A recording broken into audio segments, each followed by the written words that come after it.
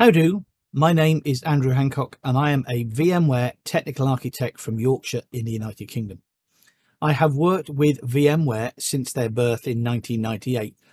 So that's been a quarter of a century now. I've been working with the VMware product catalogue. Some of my close friends say if you cut Andy in half, it reads VMware like a stick of rock from Blackpool Pleasure Beach. I have now written over 130 articles and recorded over 30 hours of VMware vSphere 7 and 8 videos for Experts Exchange, and received 40 Expert Exchange awards over the last 11 years working with the Expert Exchange community.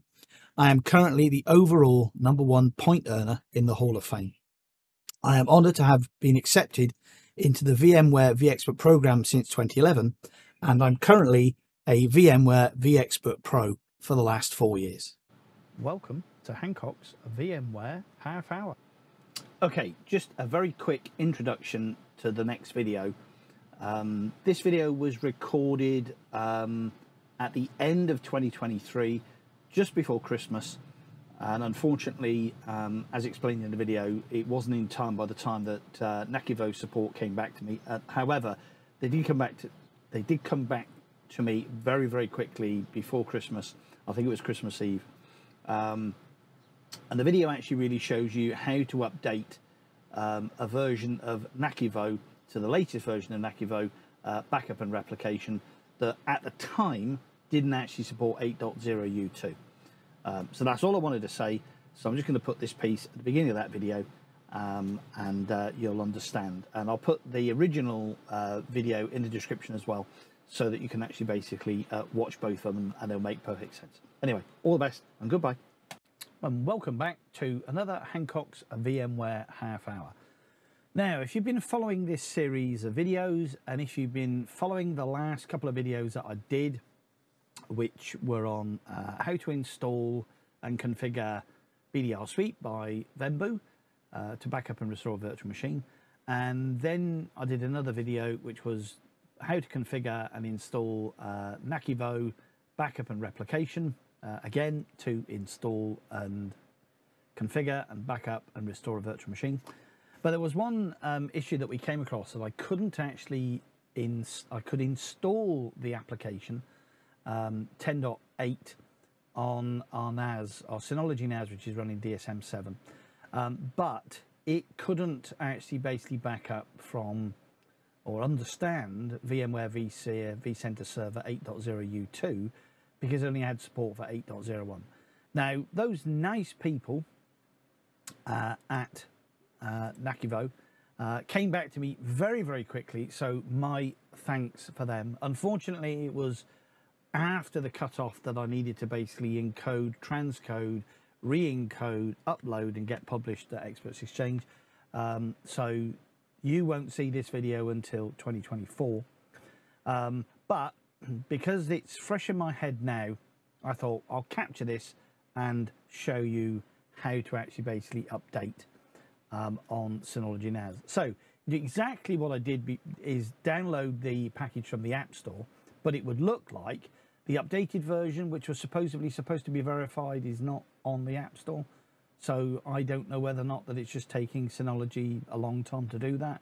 I don't know. I have actually sort of kind of pushed back and suggested to Nakivo really maybe to update their web article link to sort of kind of turn around and say, well, maybe temporarily do this. So the first thing we've got to do is actually basically stop the current application running on the Nakivo server. And then we need to SSH to the NAS itself. Now you'll need to enable SSH on the NAS if it's not running. We will then need to basically get ourselves root privileges. So it now says root at NAS rather than just my username. So we then need to basically log on to the volume where the Nakivo application is. Then we need to download an installation script, and I'll put this link and I'll put these instructions actually in the description of the video. So that's going to download the update sh script. We're then going to need to chmod it. This is obviously quite a large application.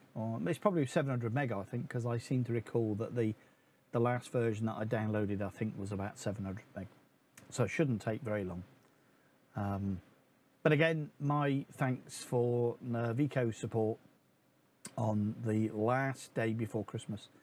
Coming back to me so quick with a knowledge base article. I did actually search their site, and I did actually search the forums, and I found absolutely nothing. So that's downloaded. So I'm going to just chmod it.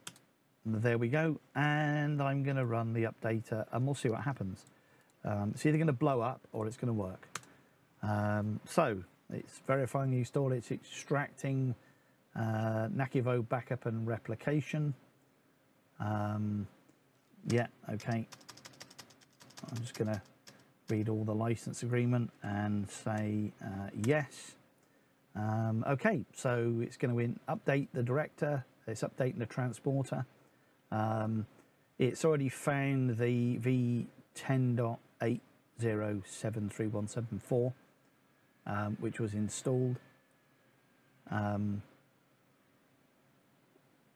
So it's going to, okay, so it's all happening very quickly. So it's updating, stopping, installing extensions, starting the transporter service.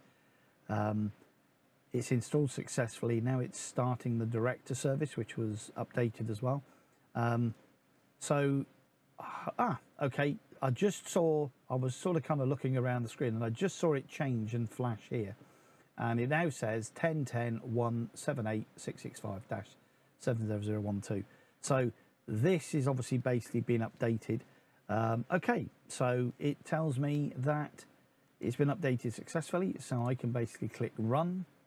I'm finished with the SSH shell, so I'll click exit again, and I can log out. Okay, and now I can click open,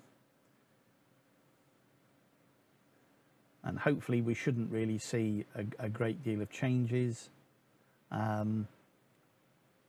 And we'll have a little look and see whether or not that we can now start backing up from our vCenter server 8A, so it's not 8A, 8.0 U2.